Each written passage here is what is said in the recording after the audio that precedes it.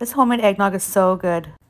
Add 6 eggs to a bowl, 3/4 cup of sugar, and a 1/4 teaspoon of fine sea salt, and whisk. Add 3 cups of whole milk, a cup of heavy whipping cream, 1 teaspoon of cinnamon, and 1/2 teaspoon of nutmeg. Whisk it together over medium-low until it starts to steam. Add a 1/4 cup of the milk mixture to the egg mixture and whisk it well. Repeat again by adding another 1/4 cup to the egg mixture and whisking again. You're going to do this 4 times until you get a cup of milk mixture into the egg mixture. Pour the mixture back into the saucepan, whisk it until it thickens and reaches 160 degrees. Add 2 teaspoons of vanilla extract, then strain into another container. Chill it in the fridge, and then you're going to be ready to serve once it's all nice and chilled. It's so creamy, so delicious, so good. You're going to love it. I could drink this homemade eggnog all year long. It's absolute perfection.